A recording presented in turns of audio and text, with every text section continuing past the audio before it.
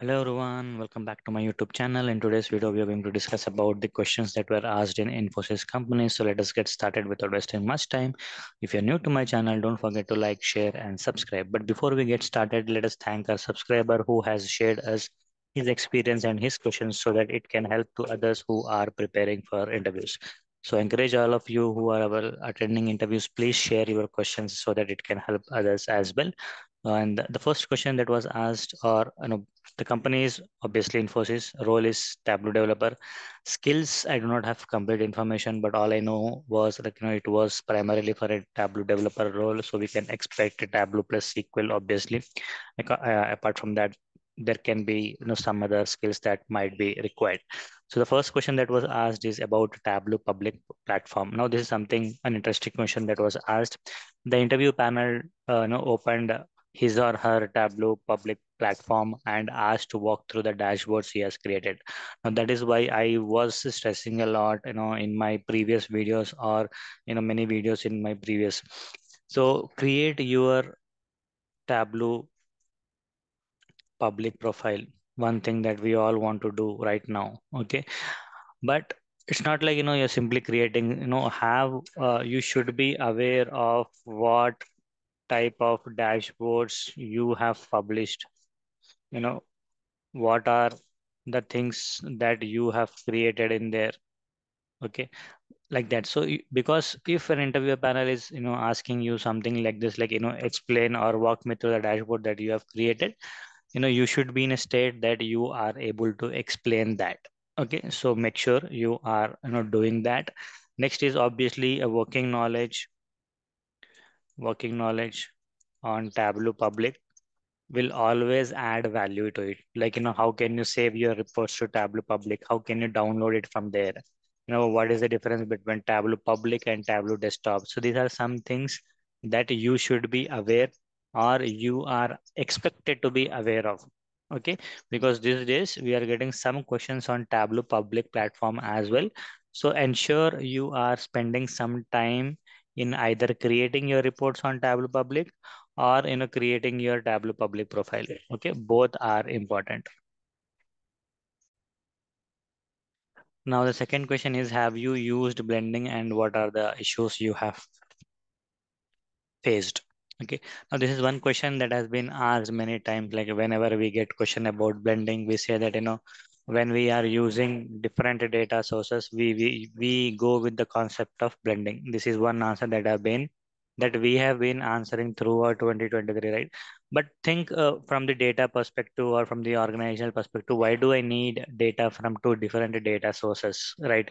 Because I'm already spending so much of effort, money, and all in getting my data into a proper system. Then in that situation, why do I need a blending case? Okay, so and what are the issues faced?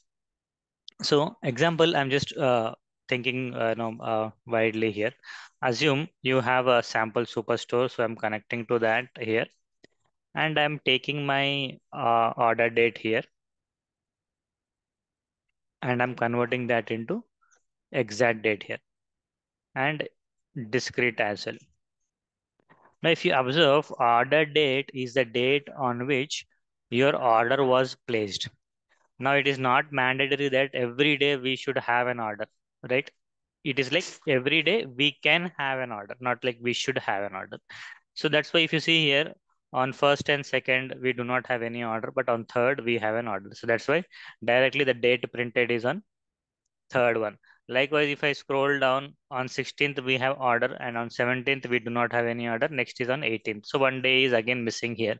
But client want details of every date, like your calendar date. There is no missing date here, right? Even though nothing is happening on that, that date should be printed somewhere, right? Stating that no sales happened that day.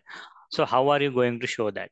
Okay, so like the complete data I need. Okay, so we can create one default set like that. In that situations also we can use blending concept to get the complete data. Okay, so that is one use case that I wanted to talk, and that's about blending. Okay, so you can try to, and what is the issue face? So most common issue that we face is you know uh, see, this type of issue. Like I'm trying to blend the data from two different data sources. One is Excel. Okay, if I go to my data sources, here I have name, age, salary, and siblings. And in another data set called as file one, I have name and sibling two. Okay, and I'm trying to bring in age, and I have blended on name. Okay, so here it is not able to get which record to be picked.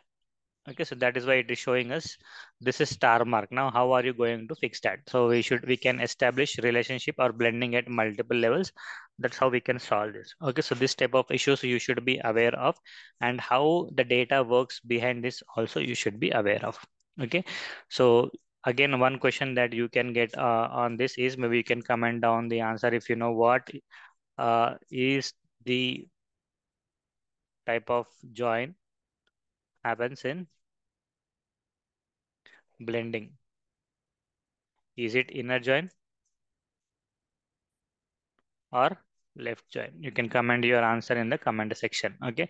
Now, third is how to get maximum date from an historical data set. Assume you have a data set. We can take the example again, same example here. We have sample superstore, right? So in this, if I want to get maximum max date, what is that we can do? We can use LOD expressions. We can use max function. So that way you can get maximum dates here. Okay, so yeah, if at all I want to use it in an LOD method, what would be uh, my calculation? You can simply write max of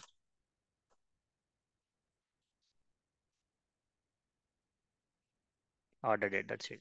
It should give you maximum order date. So parameters used in your organization, again, this is one area that I have always asked you to focus on. We should be able to have at least 5 to 6 scenarios ready with respect to parameters. Even if I wake up you in your middle of sleep, you should be able to give me answer for this question, because parameters are, definitely used or most widely used in real time. Okay, my scenario can be different from yours. Your scenario can be different from someone else. But we should know, like, our YTD calculations. We have seen so many use cases, YTD, last n months, last 10 days, right? So YOY calculations, like that. Okay.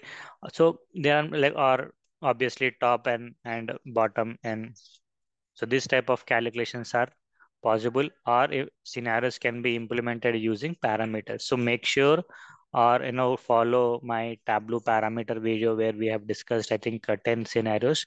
So you can focus on that and you can try to leverage that. And you can also explore Tableau public to see if there are any scenarios where parameter is being used, and you can try to see if that works for you. Okay. But it is an important question to focus on, to practice on, and to implement on. Okay. Again, YTD calculation in historical data set.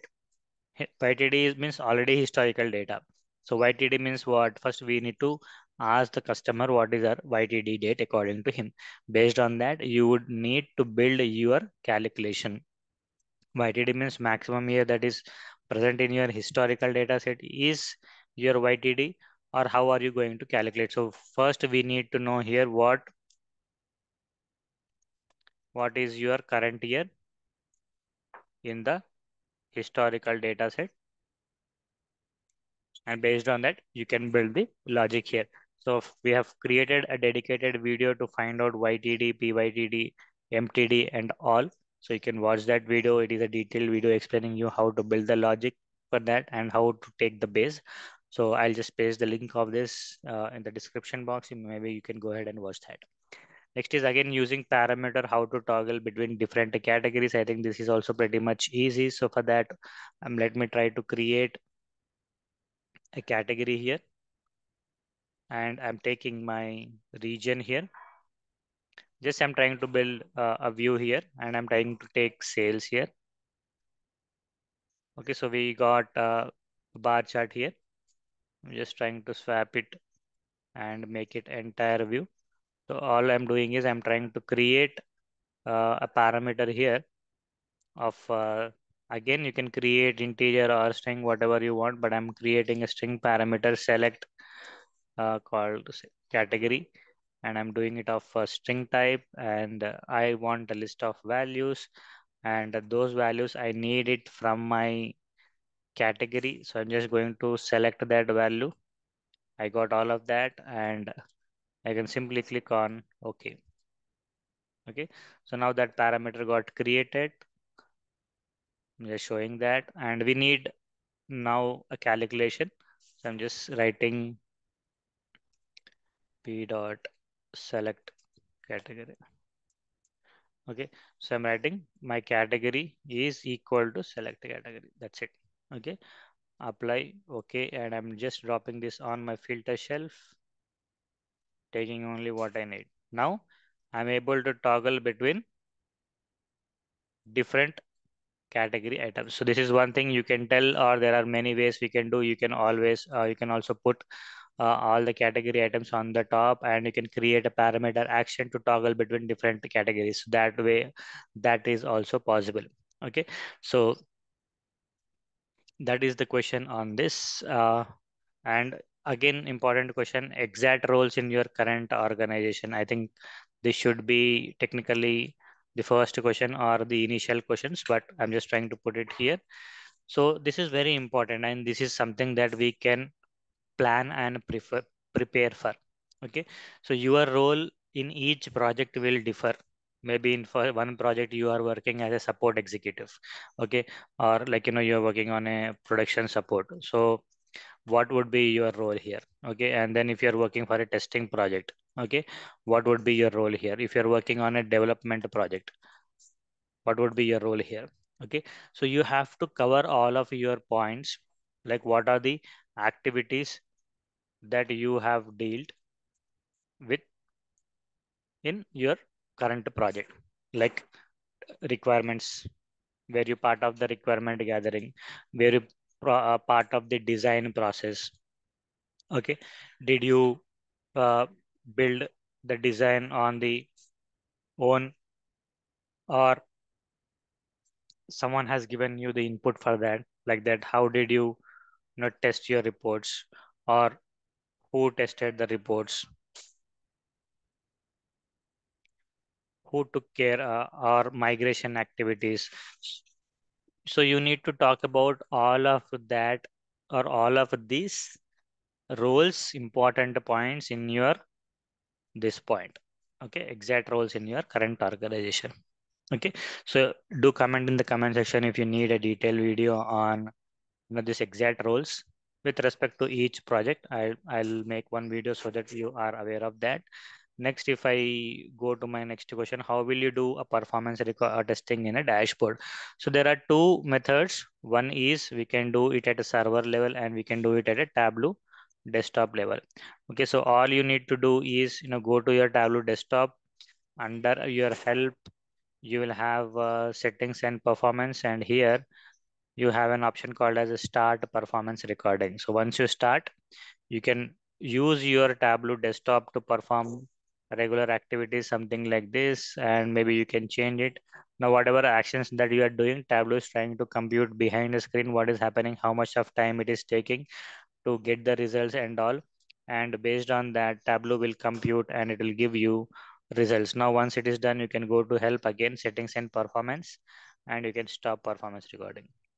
Now, once this recording is completed, Tableau will create a workbook. You have to open that workbook and analyze where the problem is and fix the issues depending on that. Now see here, it is giving us, it has created one workbook. So computing layout, it took maximum time, right? So which means there should be some issue with how my layout is working, or your calculations. All of that will be given here.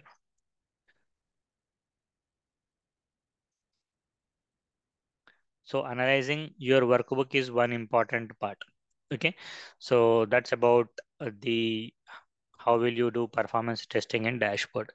Next question was like a scenario question. He said that if a Tableau is your Tableau report is running slow, how will you identify where the problem is? Again, for that, first step would be recording Tableau performance and identifying where is it taking time. Is it in running your queries? Is it in computing your calculations, or is it in your design part? So you have to analyze that part, and based on that, you have to take decision. Okay, so that is something that we can talk about in these questions. Okay, so I think that's it from my side in this video. I think you have, if you found this video useful, don't forget to like, share, and comment. See you in the next video. Till then, bye bye, and have a good day.